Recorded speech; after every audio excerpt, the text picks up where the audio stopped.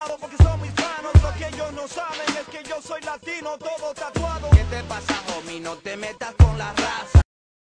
What's up, everybody? This is Joking John 74, and right here I got useful information for you guys from Black Ops 2. Apparently, I just found this from a leaked website, and I just found these images, and I just wanted to post it here so I can show you guys some early information from Black Ops. This game's still under construction, and so yep, here we go. As you can see here, some of the kill streaks. Apparently, the RCXD is coming back to this game, sadly, and then we got the helicopters coming back, the airstrikes coming back as usual, and the right side I think is a drone or a predator missile. I don't know what it is, but I cannot see the image real good. I'm sorry if you think something else. I mean, just tell me in the comment section. And as we can clearly see, we can already see the MP7 coming back also, and that gun is pretty good. But hopefully the AK-74U makes a comeback also. I miss that gun.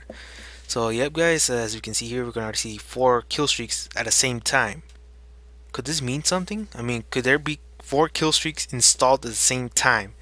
This game will be freaking chaotic in the gameplays, man. In the multiplayer, everybody's gonna be calling the hell out of freaking UAVs, RCXDs, and everything, man. I could imagine. And here's an example of the new kill streak. It's called the Pegasus kill.